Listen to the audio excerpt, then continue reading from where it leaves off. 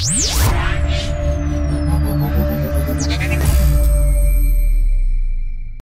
Rovers Chat YouTube channel is proudly sponsored by 6yardsout.com. They've got retro football from every era with mugs, phone cases and much more. They also have plenty of Rovers goods including apparel with the famous 94-95 season and this season's kit. Check them out using the link in the description below. Hello Rovers fans and welcome to our instant reaction video as Rovers' winning run, our unbeaten run, has come to an end with a fairly disappointing defeat away at Hull City tonight. Circumstances meant I couldn't be there tonight. Seems like I dodged a bit of a bullet as it was, you know, one of Rovers' worst performances of the season tonight.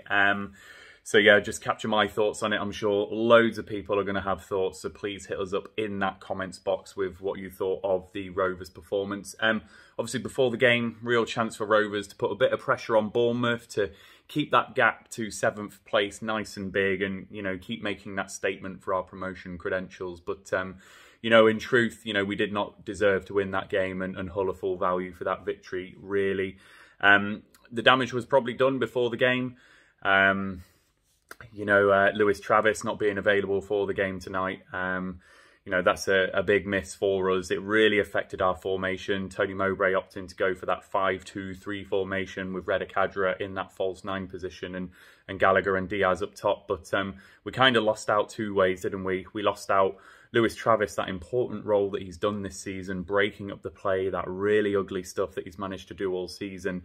And then it's obviously bringing John Buckley back a little bit deeper as well. And in truth, that central midfield in the first half, it was just getting overrun. It didn't work. And that goal that Hull scored in the first 10 minutes, you know, it's a big goal. You know, they've got the new owners there today. It gets the crowd fully on board. And, you know, from a formation point of view, it's a poor goal to concede as well. You know, Honeyman has just ghosted into that box. And you just think, you know, with Lewis Travis on the pitch, you know, does that goal get scored? He probably follows that run in. So, obviously not a very good start for Rovers, and that first half was not a good performance from Rovers. But, you know, the one thing I will say, when you are a team that's not playing very well in a game, and we have to say the last 4 games, it's not been vintage Rovers, not been the best attacking unit from us. The big decisions have to go for you in games, and the penalty on Brereton Diaz, you know, it's an absolute stonewall penalty.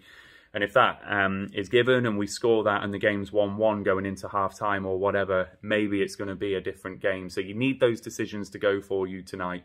Not fully going to blame the referee, not going to fully blame the decisions, but, you know, when you are playing poorly, you just need the rub of the green to maybe bail you out a little bit. You know, if it's not Joe Rothwell scoring a solo goal against Cardiff bailing you out, certainly you need the decisions to go your way just to get you in the game where you've not been. Second half, you have to say, first and foremost, it was a good response, but quite surprised that Tony Mowbray didn't opt to change the formation. Clearly the 5-2-3 wasn't working, so did wonder whether he might switch to a 4-3-3 or just change the personnel up a little bit, and he chose not to do that. But you have to say the initial response was really good. You know, the Rovers fans in that away end absolutely sucking the ball into the net, and, you know, it looked like we were going to really stamp our authority over that game, but we just didn't fashion those big chances, did we? We didn't fashion something that was putting Hull under pressure. Yes, we got some corners, but, you know, we didn't really create anything big. Hull obviously then grew into the game, and then just another big decision that you need to go for you. You know, McLaughlin, as the cross is put in from the Hull lad, he's got no intention of playing the ball. He's all about playing Kaminski. He's obviously bumped into Kaminski, affected him getting that ball, and Tom Eaves has headed the ball into the net to make it 2-0. And just a word on Tom Eaves, you know, he's played really well for Hull tonight.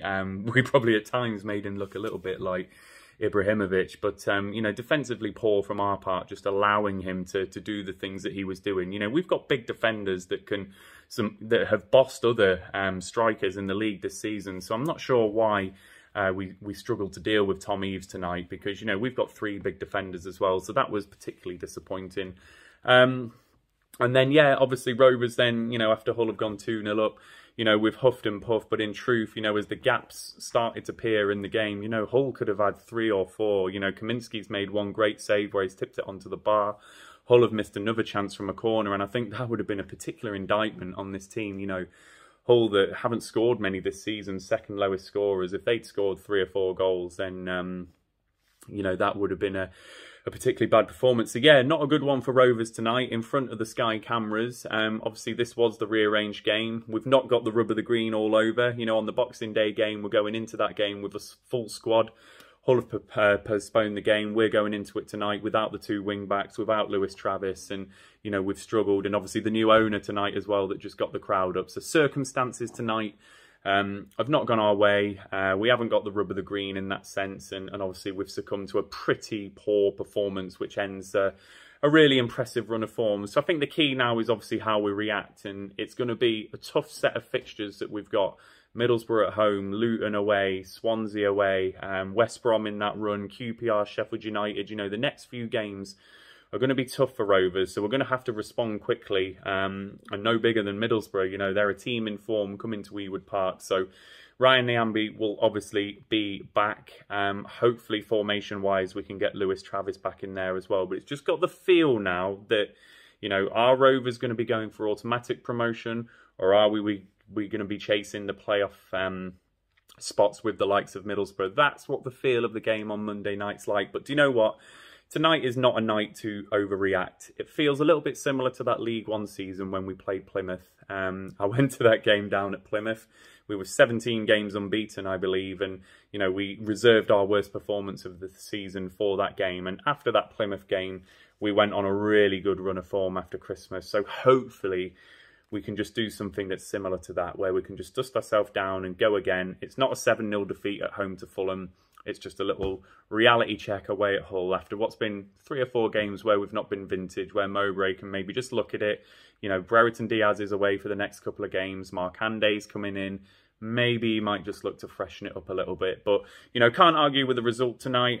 Fair play to Hull. They played really well. They were up for it and obviously got the early goal and then made life difficult for us. We didn't respond to that, and I've got no complaints in that sense. But the ref, you know, we did need that help in the first half with that decision. So maybe it might have been a bit of a different outcome if it's 1-1 going into half-time. But can't argue with the result in terms of the Rovers' performance. So disappointing. Would have been nice to go into the top 2. Would have been nice to put that pressure on Bournemouth, but not to be it. So let us know what you think in that comments box. How are you feeling? Are you more angry than I am? You know, I'm not going to overreact too much. You know, this squad have done brilliantly over the last few weeks. We've had some great performances, lots of goals, but, you know, they certainly don't deserve us getting on their back too much. So let us know what you think in that comments box. Let us know what you think.